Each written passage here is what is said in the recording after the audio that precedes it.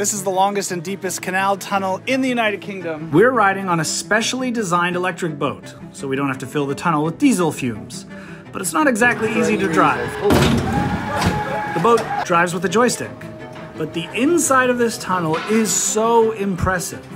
Many different sections were built using different techniques, either being supported by bricks, archways, stone, the original rock, or concrete.